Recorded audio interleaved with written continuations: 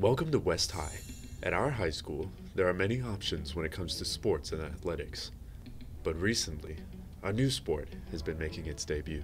So it started with me asking Mr. Jolliffe a question at the beginning of last school year. I wanted to do it, and I approached him, and he sort of laughed and said that the district has been working on it and was about to announce their program. Southeast had piloted it last year without really even telling anybody, and West ended up being the second school to really jump into it.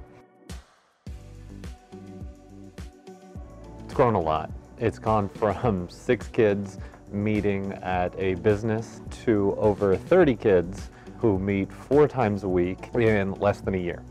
The High School Esports League has over 3,400 schools and over 140,000 diverse players involved.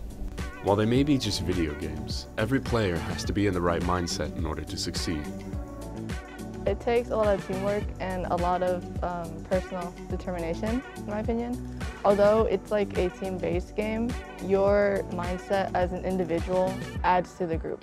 If someone is feeling down on a certain day or they're just not feeling that game, it affects the whole team. Being good at Valorant means knowing yourself and also knowing how to add your strengths and weaknesses to the team as a whole.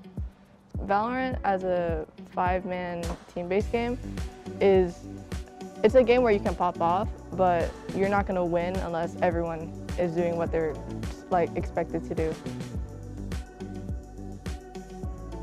To have a good team, every single player needs to be working together. There are games where certain individuals can carry the fight. In Overwatch, that's not really possible.